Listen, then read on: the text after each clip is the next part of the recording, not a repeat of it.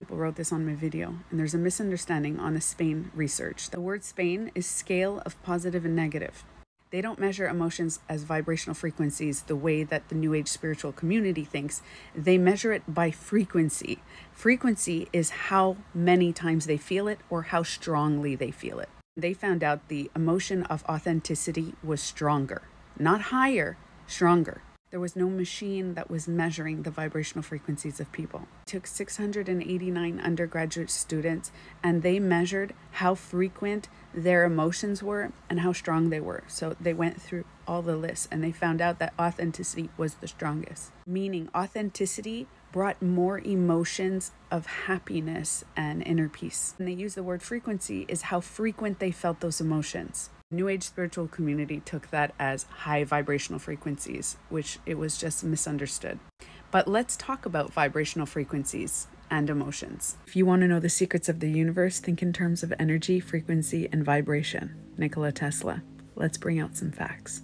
Our thoughts create emotions, and our emotions emit a vibrational frequency. Emotion, energy, and motion. Vibration is the movement, and frequency means how fast or slow it's going. When we feel certain emotions, our brainwaves emit a vibrational frequency. Now, a lot of people in the spiritual community believe that we should only be in high vibrational frequency and avoid low vibration. But that's not the human experience. I'm going to explain each vibrational frequency. Delta is the low vibrational frequency between 1 and 3 hertz. That is when we are in a deep sleep. And when we sleep, our body releases proteins, and this is an excellent time to heal. That's why when you don't feel good and you're sick, you want to sleep. Delta, low vibration, healing. Remember that. So theta is also low vibration between 4 to 7 hertz. Kids under the age of 7 live in theta. They don't have beta brainwaves yet. They just live in pure imagination. Theta is, when you just wake up and you're kind of foggy before your coffee, that's theta. You're in theta also when you're under hypnosis or when you're meditating. Alpha is a little higher, is between 8 to 12 hertz. Simple, calm awareness. You can feel negative emotions when you're in alpha and you're aware of them. You can feel positive emotions and you're aware of them. This is a very peaceful, self-reflective, relaxed state. We get into higher vibrations, beta. Beta has low, medium, and high, between 13 and 30 hertz. So low beta is if you're casually listening to me right now, but not really absorbing what I'm saying. You're alert, but you're like, meh. People who are listening to this and actually absorbing what I'm saying, you might be on mid beta. So that's like problem solving and high alertness. High beta brainwaves can be both positive or negative. So positive high beta, and by positive, I mean good feeling emotions, are like playing sports. So it's high alertness, problem solving, and you're trying to reach a goal. So you're excited, you're feeling exhilarated. Negative high beta or crappy feeling emotions or anxiety, high levels of anger, and high stress. So high beta positive is exhilaration, dancing, active, and high beta negative is feeling like you're in constant survival mode.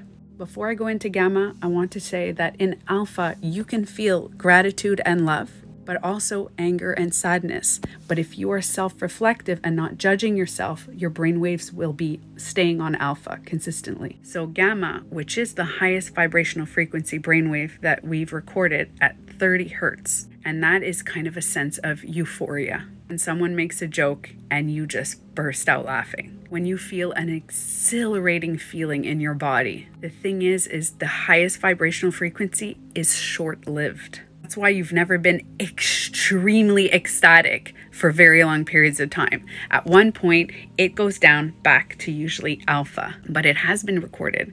People who meditate for longer than 30 minutes and they focus on their heart and love and extreme gratitude can live gamma brainwaves for a little bit longer than most people. And they've also recorded spontaneous healing of emotions and healing of the body. So you can heal in gamma.